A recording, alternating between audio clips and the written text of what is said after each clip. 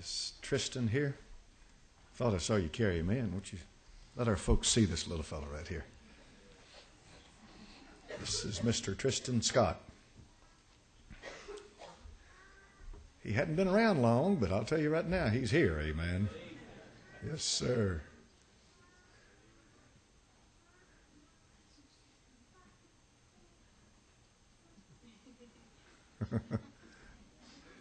Have to dig him out of there.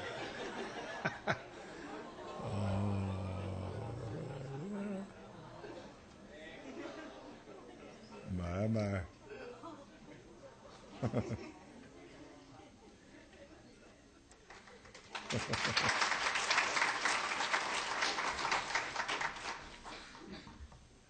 That's one proud papa right there. Looks to me like. Well, I'm glad for you. That's good. Amen. I never cease to marvel at birth, a live birth. That's quite a remarkable thing, I'm telling you. Amen. Father, in Jesus' name, I pray that you give me unction tonight, give me wisdom of Scriptures. Father, teach me that I might teach others, and give me understanding now. Let me be sensitive to your sweet Holy Spirit.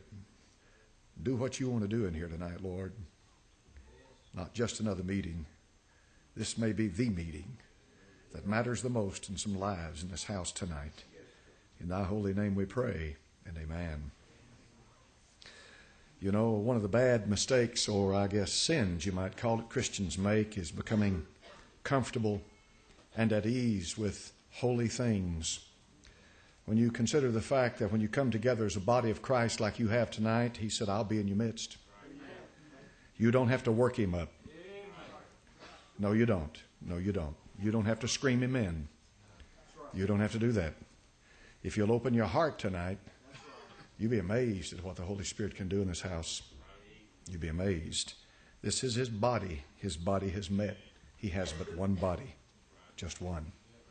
I'm not saying by that we are the only church, but I am saying tonight there is no other body apart from the body that's meeting right now here on Woodrow Drive.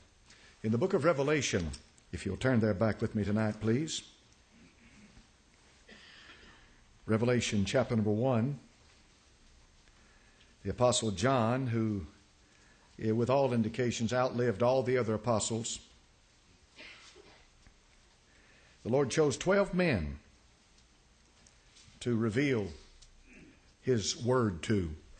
He had many disciples, but in order to write Scripture and not have a bunch of confusion, 12 hand-picked men. One of them was a devil. So the Apostle Paul replaced him. And as far as writing Scripture is concerned, I know Matthias was the one chosen in Acts, but Paul replaced him in writing Scripture. And can you imagine what it would be if you had 300 people writing the New Testament? And all of them had different viewpoints and this and that. You see, God chose 12 men, inspired them to write. Now, they didn't all write books, but they are apostles to teach, administer the Word. And a number of them wrote Scripture. And what we have in the book of Revelation is the last book in the Bible. It's so important to understand that because there's an awful lot of stuff out there that purports to be Scripture that's not. It's not. There's a lot of stuff out there that purports to be revelation from God that's not. I can show you book after book after book that says, "Thus saith the Lord," but it's rejected. It's not the Lord speaking. But the thing that I am struck with so much from the first chapter of Revelation is the identity that Jesus Christ is given here and the description that we have of him. There is no more detailed description in the Word of God than you'll find in Revelation chapter number 1. As a matter of fact, the most detailed description of the Son of God is found right here. Don't you think it's quite remarkable that it relates to the church? The world never sees him like that. The world does not receive that kind of a description of the Son of God. Why? They don't know him like we know him. They can't receive him like we can receive him. And they can't hear him like we can hear him.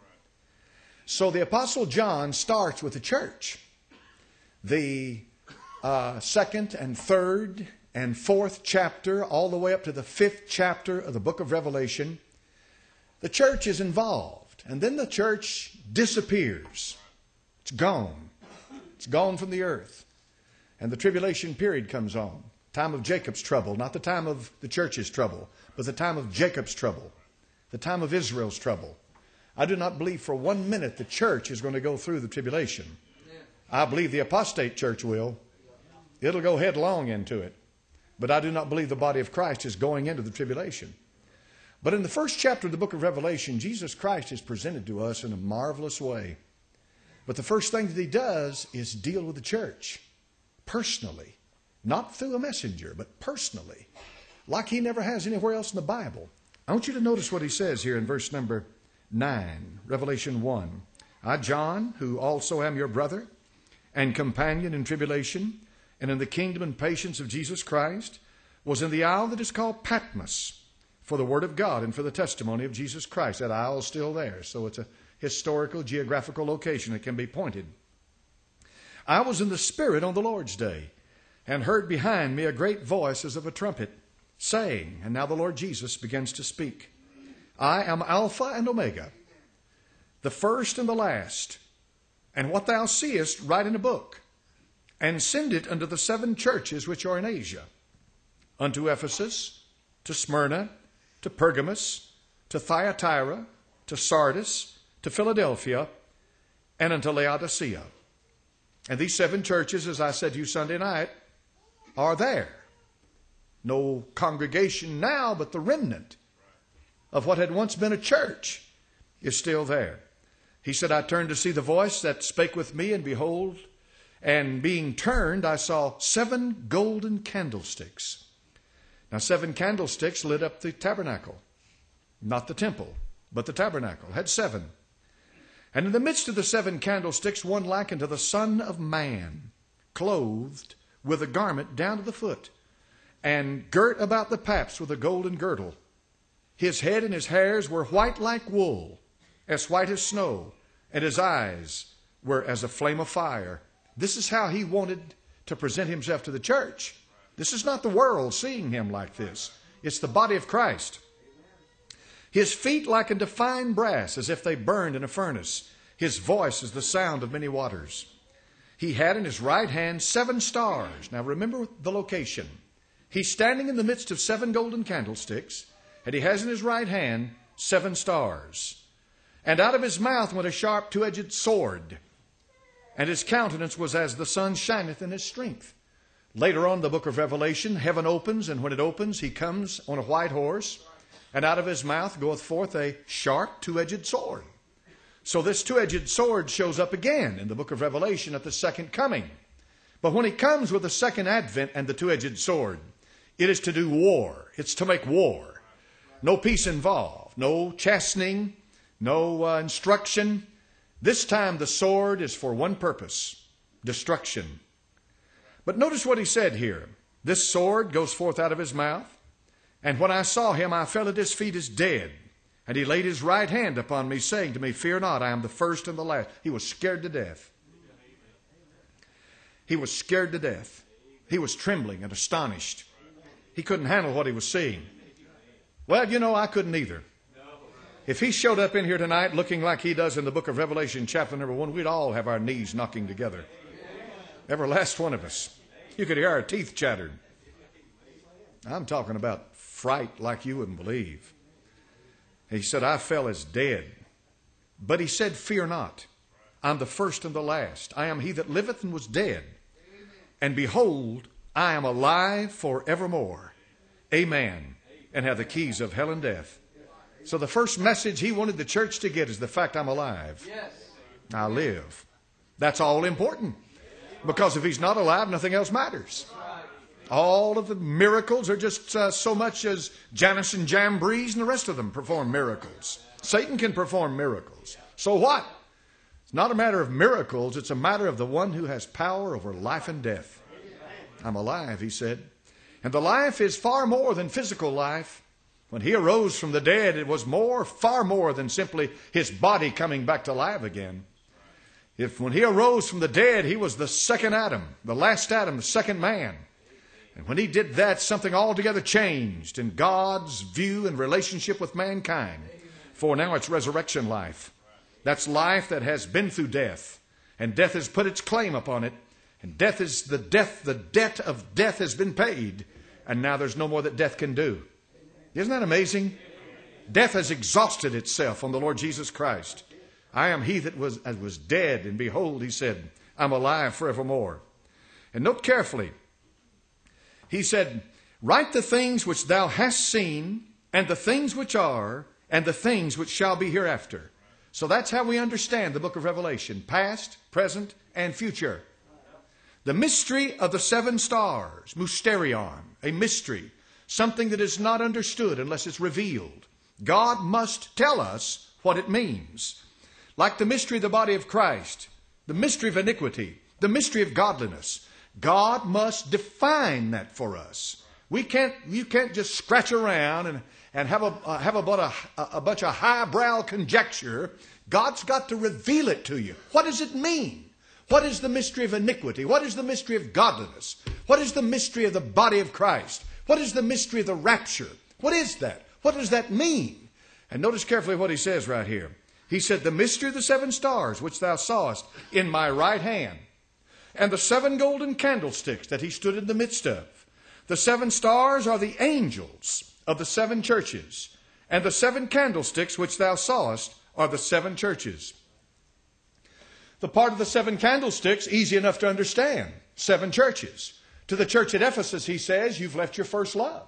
Repent. For if you do not, he said, I will come and take your candlestick away. So that's easy enough to understand. That's clear and simple. Of course, what the candlestick represents is a different matter altogether. For the candlestick was where Christ stood, and he stood in the midst of the candlestick. A candle is to give forth light and illuminate. The candle illuminates the one before it, but the candle also gives off light, showing that there is something within to produce light. The church of God is the source of light. We don't reflect the light of this world. We don't seek its instruction. We're not interested in pop theology and pop psychology. I couldn't care less what they think. The source of truth and light and salt is the church of God. But not people meeting in a building, reading contemporary books. That light comes from the power of the Holy Spirit, who comes within us and inspires us. He shall guide you into all truth. Therefore, if we receive the light of His Word, then therefore light is going to go forth from the church. A good analogy is a lighthouse. It's a good one because it sends forth the light, and where it sends the light is into the darkness. And the darkness is an indication that those out there can't find their way. But when the light goes out, it illuminates their path. And that's the purpose of the church. It's to send out the light, to send out the truth. It's not our job to go out here and compromise and try to piecemeal the message and water it down and make it palatable and acceptable, to an unsaved man, make him feel good about it. Like, for example, the unsaved are seeking God, the seeker-sensitive church. The Bible said, no man seeketh after the Lord. That's what the Bible says. So whoever created the idea of the seeker-sensitive church, he didn't get it from the Scriptures. You're not seeking God. You may be seeking comfort. You may be seeking wealth. You may be seeking an out from your problems. You may be seeking a better time, a better day. You may be seeking relief, but you're not seeking God. It takes the Holy Ghost for you to seek God. So the light of the church is a candlestick, and He stands in the midst as if to say, I'm here, you're around me, and this is what it's about. It's about the fact that we have a position and a place. And our position and place is with the Lord Jesus Christ, not angels. Angels have their place.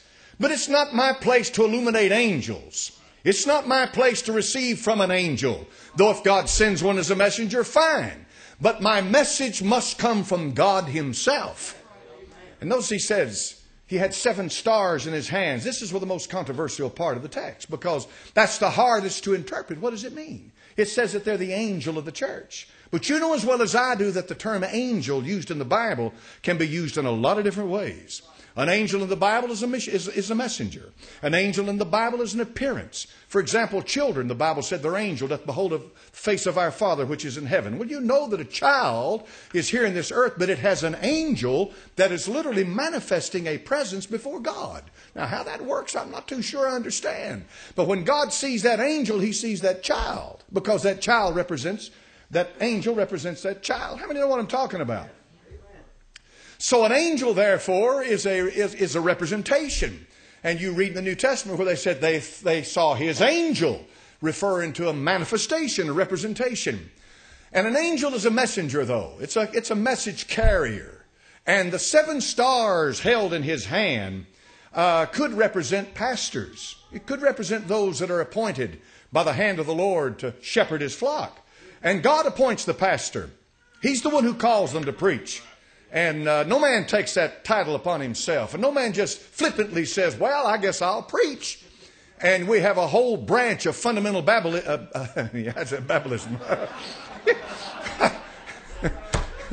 Sometimes the slip of the tongue hits it right on the head, doesn't it? A whole branch of fundamental Baptists that don't believe in the call to preach. You know, they do away with that. And that's a solemn thing. I mean, folks, I didn't just decide to start preaching. The preaching of the gospel is my life. It's not a vocation, and it's not something I do. It's what I am. You see what I mean? It's what I am. In the right circumstances, right place, I'll preach, because that's what I am. So the pastor of a church is one who's been placed by the hand of God to lead that assembly. And if he's truly a pastor of the church of God the way he ought to be, he is simply leading and pointing men to the great shepherd, the chief shepherd. Not him. I'm an under shepherd that points to him. Therefore, I am in the hand of the master to turn any way that he would. See, in his hand. And it's a very simple matter for him to reach up and pluck one of those stars out when it's no longer of any use to him. When the star feels like the star's the issue instead of the one holding in the hand. Now, you can't prove tonight that the star represents the pastor, but it's a pretty good analogy, and I'll tell you why. The Bible says that we watch for your souls. As a pastor, I have a responsibility to do that. That means that I not only am responsible to teach you the truth, I'm responsible to watch for heresy. And when I see heresy begin to come, then I should be read enough, I should be alert enough, I should be aware enough to meet it head on. And that's the responsibility of a pastor, is to deal with heresy. And folks, there's plenty of heretics around. Plenty of them around. So I teach you all the time in here. Constantly, I am constantly bringing before you that this church is made up of ministers. Every last one of you are able ministers of the gospel of Jesus Christ. You are. You are not the laity. And I'm not the clergy. That is a professional religious caste or class. And I'm not part of that. I am a Christian just like you. And a minister just like you. And the only difference is that I have been placed as the head of the pastor. Therefore, I'm accountable for this local assembly. And I have to give an account. That's the difference. And the Bible says that pastor is worthy of double honor. And it says to obey them that have the rule over you. And that rule is simply in spiritual matters, as my responsibility brings it upon me. You see, the first one that God holds accountable in this assembly is me. I'll be the first one he comes to if something starts in here that's not right. If some new doctrine comes in that's not right. If something that's unscriptural or something begins to happen in this congregation that I'm aware of, and I just turn a deaf ear to it or turn away from it, I'm accountable for that. I can't do that. I can't do that. I can't just run off. God holds me accountable. So to accept the responsibilities of a pastor is a big deal. It's a big deal. And all preachers aren't pastors. A lot of preachers preach, but they're not called a pastor. And this is not saying it in a derogatory sense, but it's simply saying that they're not called a pastor. So what you have in the book of Revelation chapter number 1 is a picture of the Lord Jesus Christ revealing himself to his believers, his body, in a way that gets very, very personal. Very personal. And then he tells them exactly how he stands in relationship to them. You see, we are certainly in Christ, and nobody can pluck us from his hand. But you see, Revelation chapter number 1 and 2 is dealing with him in the corporate sense that he relates to his body, to the church. See, not the individual, to the church. Notice that these letters are the 7 churches of Asia Minor, not individuals.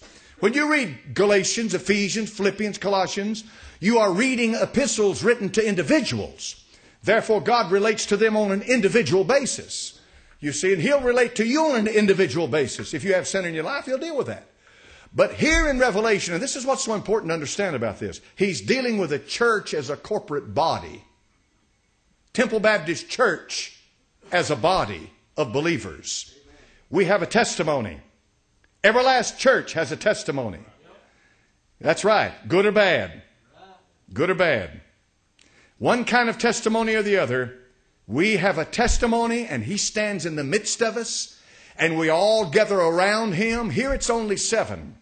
But we know that the churches that make up the body of Jesus Christ number in the tens of thousands or even the hundreds of thousands. And that every last one of them have the same relationship with him that we do. He stands in the midst and he judges the churches. See, as a body. That's so important to get this. As a body of believers. Therefore, he can judge a whole body of believers. He can judge a whole church. He can hang Ichabod on the back door. The Holy Spirit can move up and leave a church. A church can lose its witness in the community. It can lose the power of God in the presence of the Lord Jesus. Those are the important things. We can have games. We can have this and have that till we're blue in the face. But the world can have games. The thing that makes us different is when men and women come in here and they sense the presence of somebody bigger than us. Someone or something greater than humanity. That's what the church is about. It's about its testimony of Jesus Christ. The ultimate testimony of this church is not how big it is, or how many folks we got buried out back, or what we did 50 years ago, or what group we belong to, or even how much money we take up. The testimony of Temple Baptist Church, how strong is Jesus Christ in that church? Amen. How strong is he? Do you see eyes of fire, feet as fine brass? When his voice speaks in this house, does it shake like a waterfall? Do you sense that white hair, the judge of mankind, the eternal one of the ages? Do you understand by saying that he's girt about the paps with a golden girdle? He's both prophet, priest, and king. That means that in this house, Jesus Christ gets all the glory. Jesus Christ is the object of our affection. Jesus Christ is the purpose in coming together in this place. He pulls us together. That's what we have in common. You could go out of this building tonight, and I guarantee you, folks, there's going to be a lot of things you don't have in common.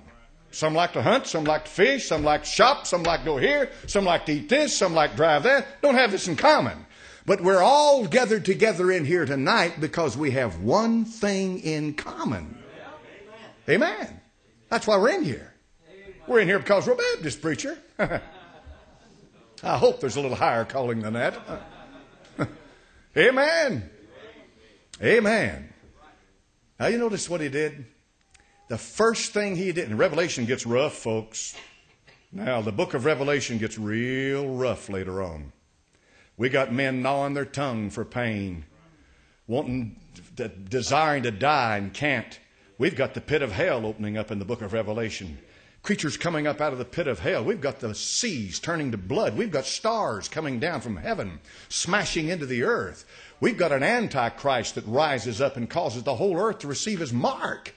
The book of Revelation, demonic forces are turned loose on this earth like it's never seen before. The book of Revelation gets into some stuff that'll blow your mind. People are starving to death. Famine's riding on a horse. War's riding on a horse. Death and hell are riding on a horse. The Antichrist comes out riding on a horse. The book of Revelation opens up earth, hell, and heaven.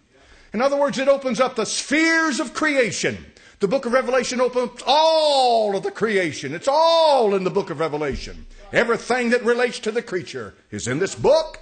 And you come down toward the end of the book of Revelation, and the Bible says the heavens and the earth flee away, and a great white throne, and God Almighty Himself, Jesus Christ, is sitting on that throne to judge creation. The book of Revelation then begins to move off into eternity.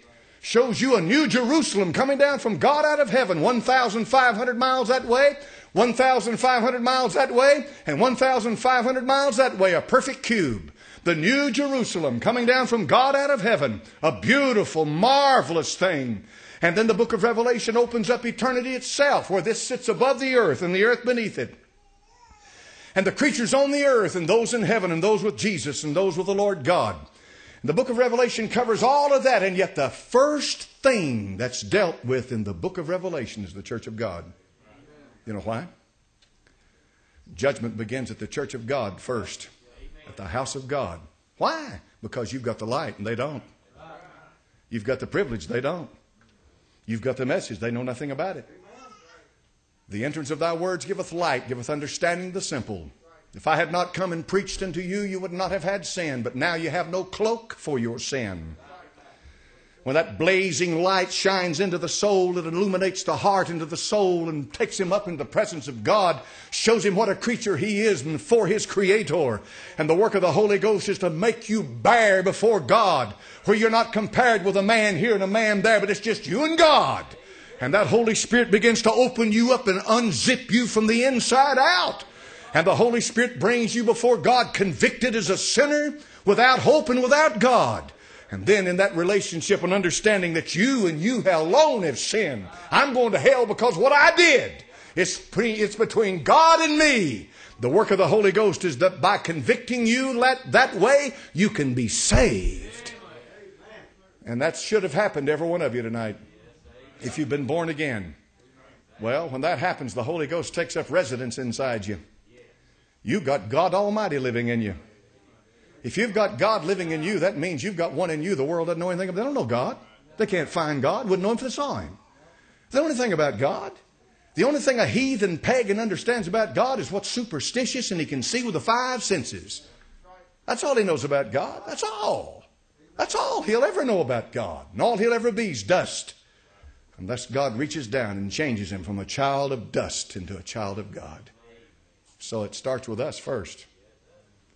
It does. It does. It does. Us. The church. You can't get away from it. So I don't like that, preacher. I can't help it. It's us. Are you telling me he holds me more accountable for what's going on than he does? Yes, I'm telling you he certainly does hold you more accountable. Yes, sir, I'm telling you he holds you far more accountable. Because the only thing the world can do is react. What you know by the Word of God and by prophecy is to act. We are in the last days. We are at the door. I firmly believe it. I firmly believe it. We are at the door. It's just about time for the Antichrist to rise up. He's got everything in place just about. They've been working at it a long time. They've had some dry runs before. They put out their feelers before. They've tried this and tried that. And they learned their lessons when they did it. They learned their lessons with Adolf Hitler. They did a lot with Hitler. They tried him. They used Hitler. They learned a lot with Hitler. One small country, Germany. You ever looked at a map? Have you ever looked at a map of Europe? Have you ever looked at how big Germany is? And look at Germany compared to Europe. Look at Germany compared to the United States.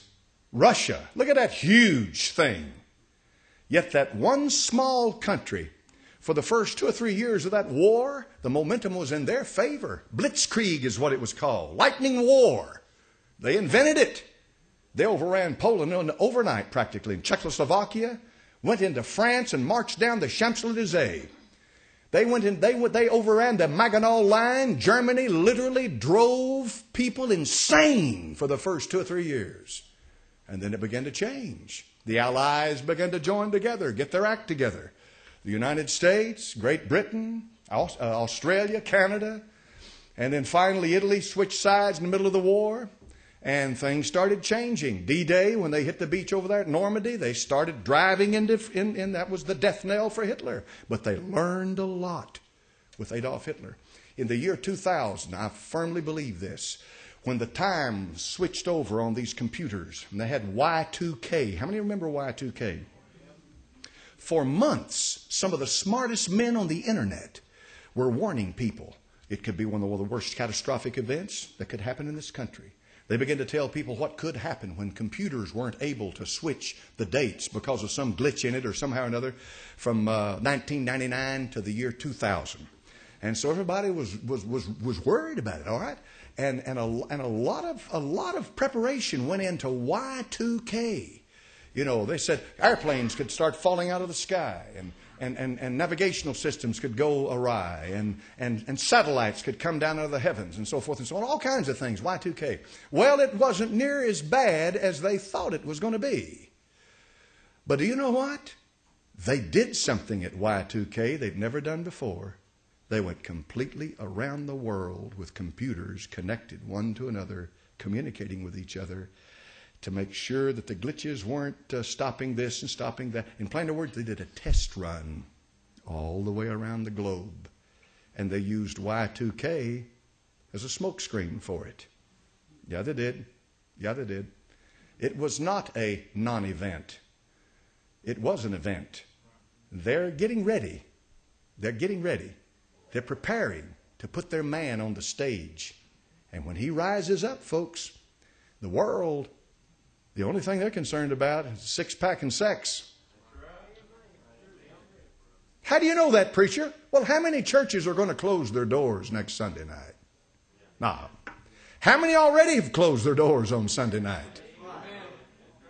Most of these megaliths around here, you drive by them and they don't have service on Sunday night. Why? Well, you say, preacher, you don't have to go to church on Sunday night to go to heaven. No, you don't. No, you don't. But there's something about making a statement. There's something about just being there. You know, just saying something.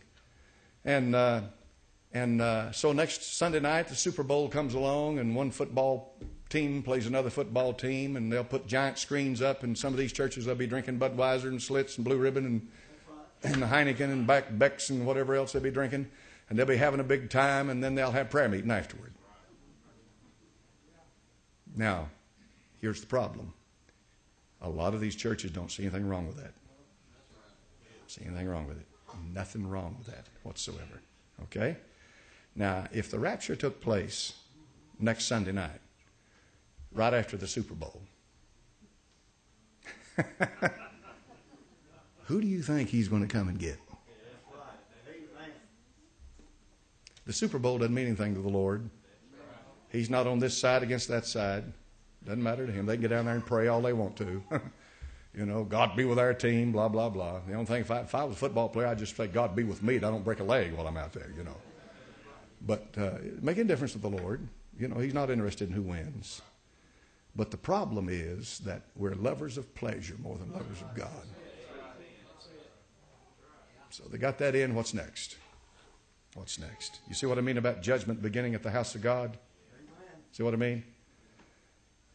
Nobody says a word about a bar being open next Sunday night and a 50-inch screen on the side of the wall and 200 or 300 people there watching. That's nothing. That's nothing. It is nothing. But when the church does it,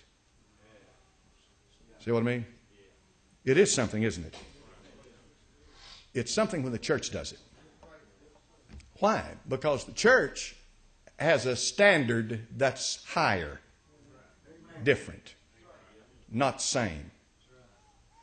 Amen. I'm glad I know him tonight. Glory to God. Hallelujah.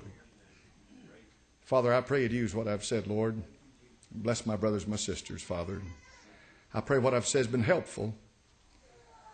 God, tonight I pray that we see in this how you're dealing, Father, with a church as a group, as a body.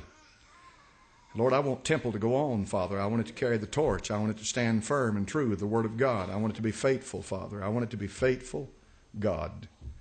My ministry in this house, Lord, is to preach your Word, to be true to you, Lord Jesus, is to preach the truth of your Word. And all I ask from Thee, Father, is anointing and unction, wisdom, and give me grace by the sweet Holy Spirit to be a pastor that You've called me to be. And bless the people, Father, and give them ears to hear, Lord. And God, let them ever understand, Lord, that I'm no great minister, that we're all the same when it comes ministering the oil and the wine into the hurting soul. We're all the same. My position, my place, my responsibility is as a bishop, as the pastor. And that's where it ends. In Jesus' name we pray, and for Jesus' sake we ask it.